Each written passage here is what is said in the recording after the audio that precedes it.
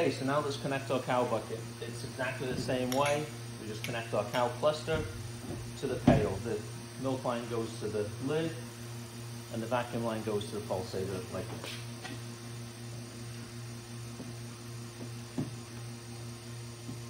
Okay, now those lines are connected.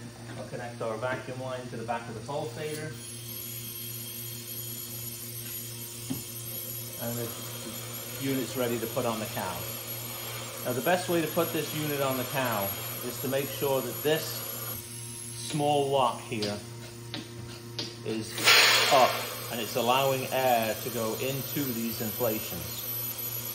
Now this is the tricky part. You're going to want to try and hold all of these down low with your left hand and use your right hand like so to put the first inflation up onto the cow, like that.